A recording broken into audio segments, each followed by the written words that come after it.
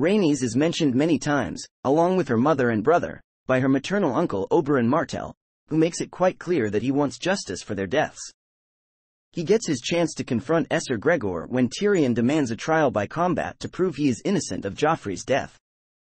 Oberyn volunteers to be Tyrion's champion after learning that Ser Gregor will be fighting for the crown. During the duel, Oberyn repeatedly reminds the Mountain of the crime he committed against House Martell, saying, "You raped my sister, you murdered her, you killed her children." Oberyn initially gains the upper hand and proceeds to slowly cut down the Mountain, all the while shouting in an ever louder voice, "You raped her. You murdered her. You killed her children."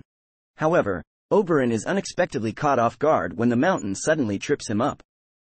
Berserk with fury at nearly being killed by his opponent, the Mountain pins Oberyn to the ground and proceeds to gouge out his eyeballs, making him scream in agony, as he roars for all to hear, "Elia Martell.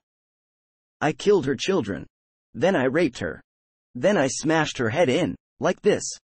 He then crushes Oberyn's skull, effectively confirming the long-standing rumor of arguably his most infamous war crime.